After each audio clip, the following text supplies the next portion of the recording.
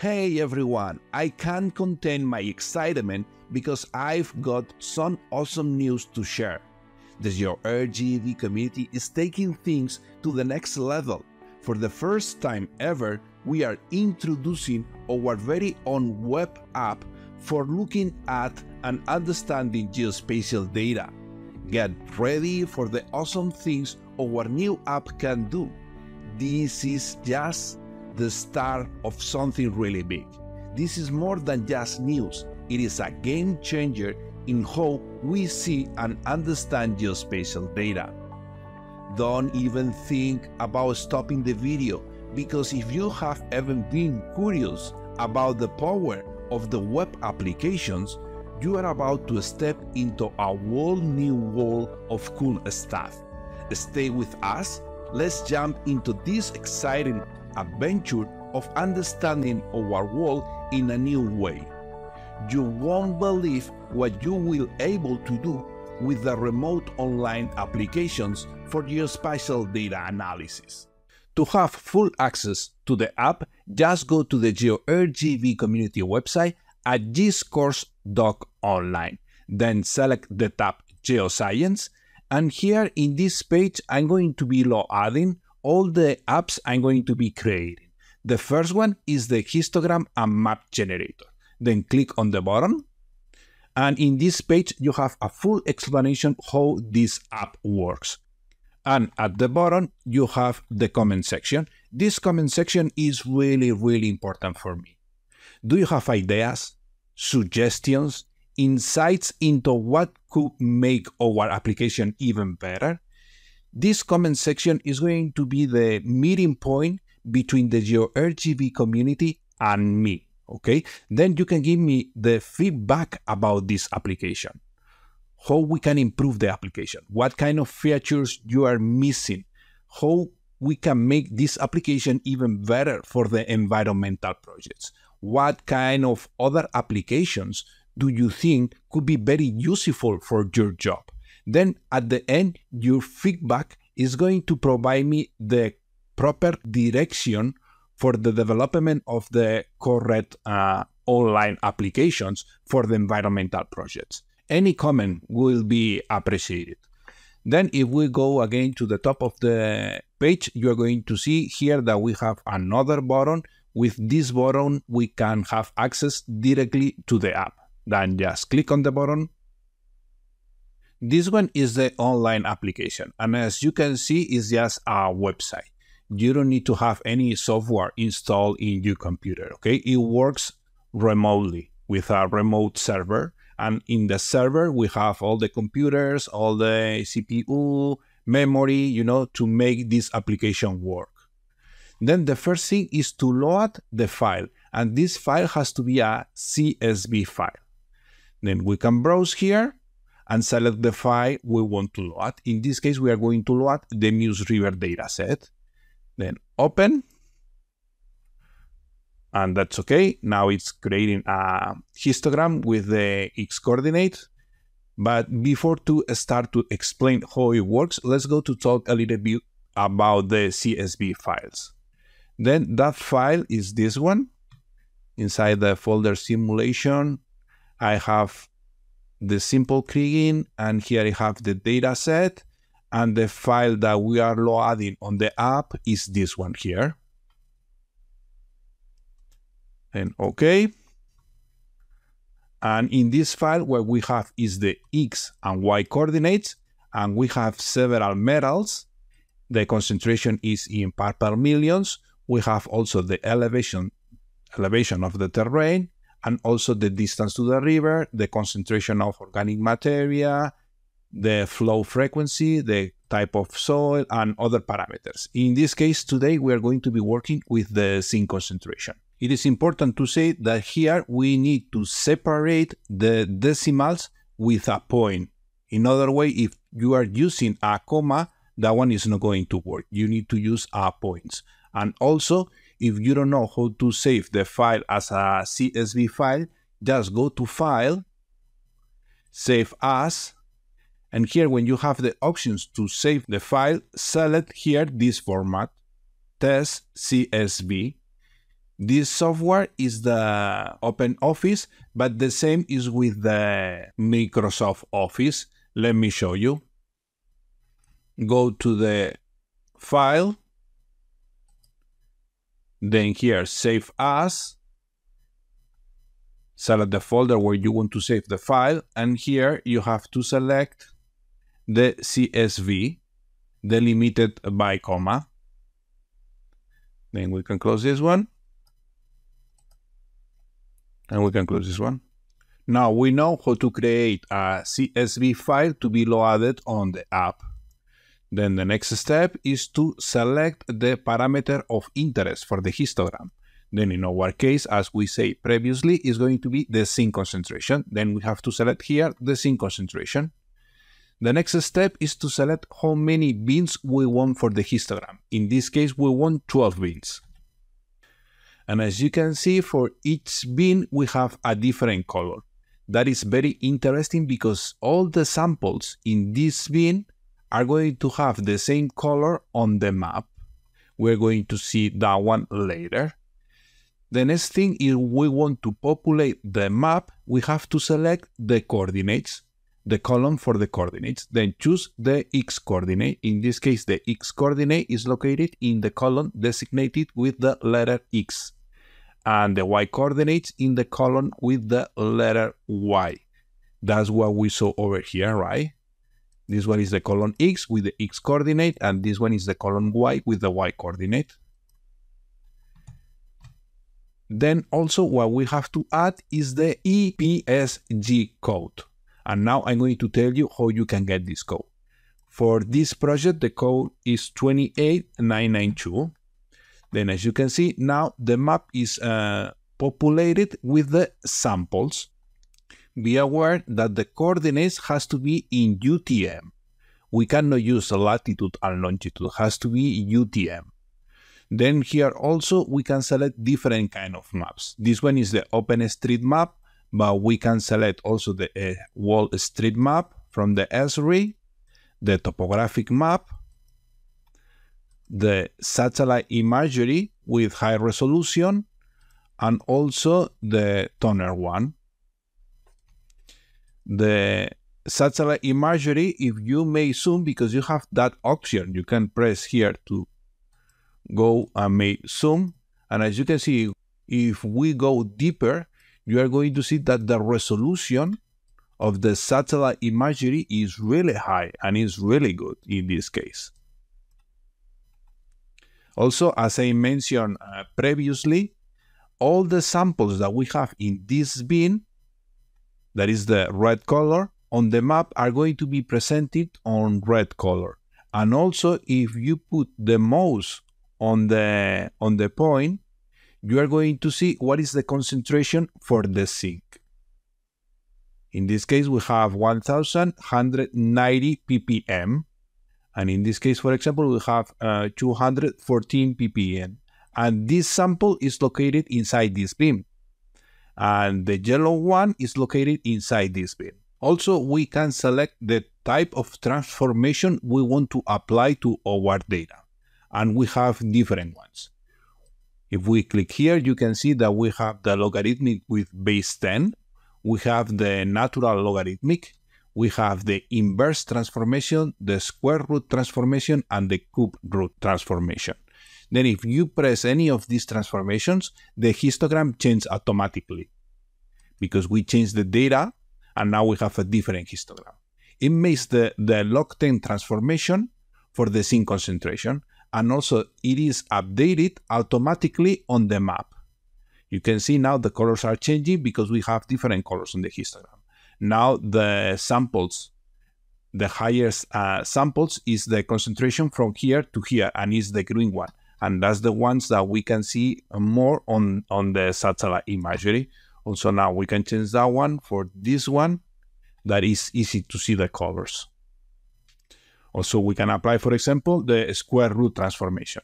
And again, the transformation update automatically the histogram and also the colors of the samples according to the new histogram. Now let's go to put this one without no transformations, and we can explain the next thing. we can show the mean value on the graph if we check this box. And also we can show the median value. And we can take out the legend. And also we can add the legend. It depends if you want the legend on the graph or you don't want it. And also we can calculate the statistics, the fundamental ones. If you click calculate the statistics, it's going to appear this table over here where we can see the mean, the median, the mode, the standard deviation, the variance, the minimum value, the maximum value, and the total number of samples. The minimum and the maximum is the minimum concentration and maximum concentration for the zinc. Also, we can take the table out if we don't want to see it. Once we calculated the statistics, if we make any transformation, the table is going to change the values. Now, according with the transformation that we did, in this case, it's showing the data associated with the logarithmic with base 10. But if we make a different transformation, for example, the square root, you are going to see that now we have different values. Then every time we make a transformation, the table updates also automatically. Now we can see the last feature of this online application, and it's going to be the possibility of getting this graph. Just press the button, download, press here, and then double click to open the file. Here is the histogram, but also if you want to see the legend, you can add the legend here, show the legend, and also we can download. And now the image that we're going to get is with the legend, as you can see over here. Now you can save this file and you can use for any of your projects. Another thing that we can download is the statistics, the table for the statistics. Now let's go to take the transformation because I want the values without any transformation. Then I can press this button over here, download statistics, and double click to open. These statistics are going to be open with OpenOffice. That is the software that I'm using. But if you are using the Microsoft Office, that one is going to be open with the Excel. And here we have the values for no transformations in our data. Then we can close this one and go to the app. The next thing is just to explain how you can get this code over here, the reference coordinate systems, the datum that you are using for project your data. Then first I'm going to open Google Earth to make an explanation. Then here we can close this one. And if we go here to Mills River,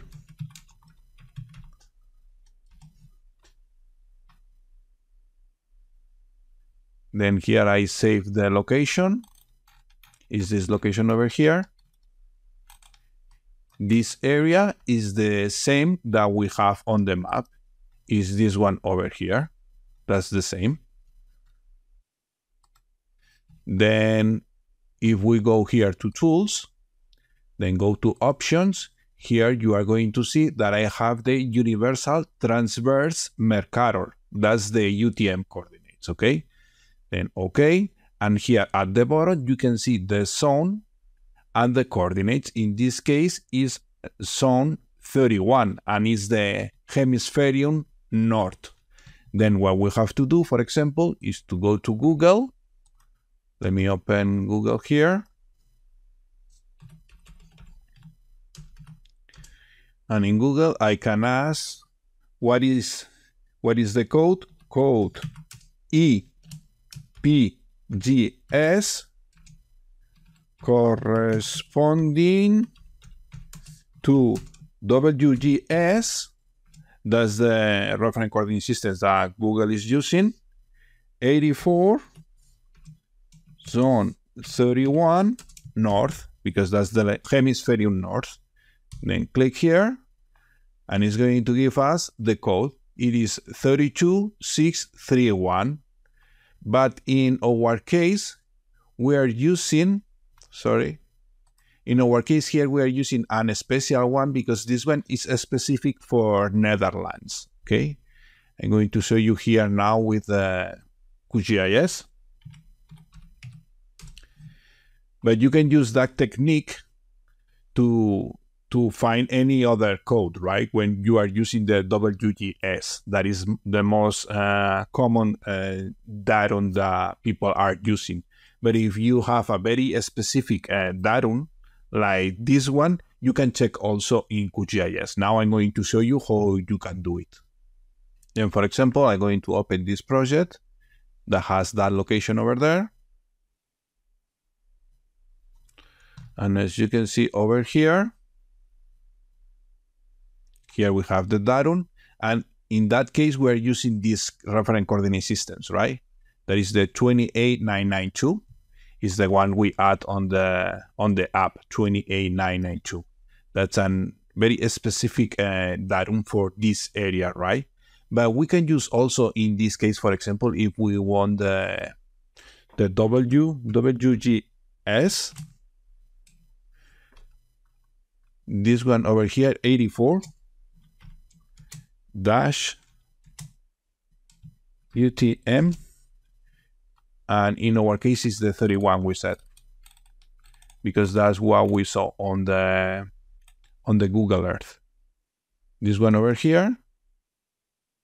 And as you can see, we have the 32631. But in our case, this code is not going to work because we have different coordinates, right? These coordinates are different, are not in that system. Then even if we add that code, in our application, is not going to work. 32631. As you can see here, 32631 is not showing any area, right? Because it's not working. Then 28992. Now I'm going to add a different example where we can use that coordinate. Let me show you here. We can open a different one. Let's go to the desktop. R3, number 2. No, let me see where is the other example. A4, number 2. This one over here. This one is the World Camp Aquifer data set. We was talking about this project at the second lesson of the 4th geostatistics course, when we was using the universal kriging. I can show you the data set.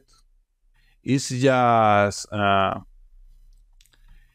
number 4 here. This one is already in CSV file. Then double click to open. Okay. And what we have here is just the X and Y coordinates and the groundwater elevation for different piezometers. And in this case, we have the datum is the WGS 84, but I don't remember the zone. Let me open the data first here. Then let's go to change this one. Browse. Desktop, number 4, number 2, this one over here, 84, zone 13. Open. Parameter of interest, we want to see the groundwater. We have 85 samples, then we can add here 10 bins for the histogram. X is the column for the coordinates for the X, and Y is for the Y. And now we have to look for the code. Then we can go here, close, go here, and we say that is WGS 8413 is this one, right? 32613. 32613. Then it's 32613. And that's our area for the World Camp Aquifer. And it's the data now is perfectly located. Well, that's it about the reference coordinate systems. If you need more information about it, just let me know. I believe with the things I explained already, it's enough just to to see the information on the application. And now the next thing I would like to talk about it's about the server where this app is located. Then we can open a new one, and it's a shiny app. Then we can go here and open this website.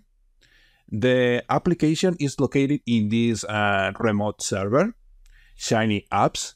And if you go here to prices, you are going to see that if we are using the free version, we can load just 5 applications and we can use it for 25 hours.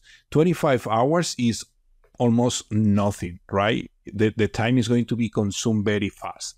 Then in order to have the application active, I have to pay for a special plan that is not for free, right?